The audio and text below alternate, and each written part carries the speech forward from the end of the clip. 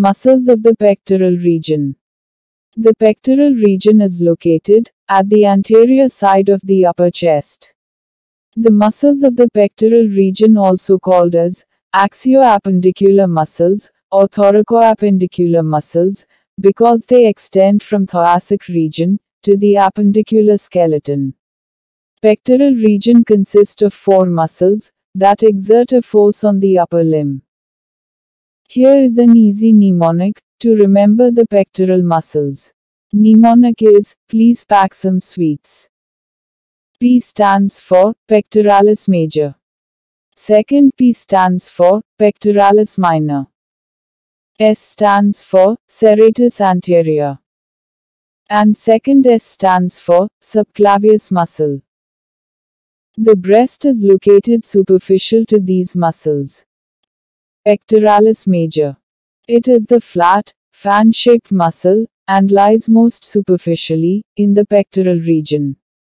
It has 2 heads including clavicular and sternocostal heads. It originates from the medial half of clavicle, anterior surface of sternum, and superior 6 costal cartilages, and inserts into the groove of the humerus. Function of pectoralis major includes adduction and medial rotation of upper limb, and it also draws the scapula anteroinferiorly. Pectoralis minor. The pectoralis minor muscle lies under the pectoralis major.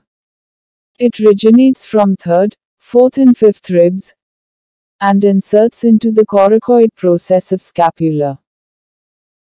Action of pectoralis minor includes stabilization of scapula by drawing it anteroinferiorly.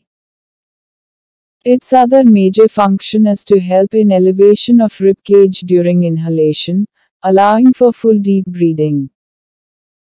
Serratus anterior. It lies over the lateral part of the thorax.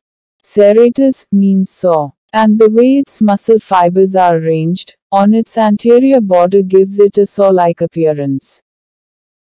It originates from first 8 ribs and inserts into the medial border of the scapula.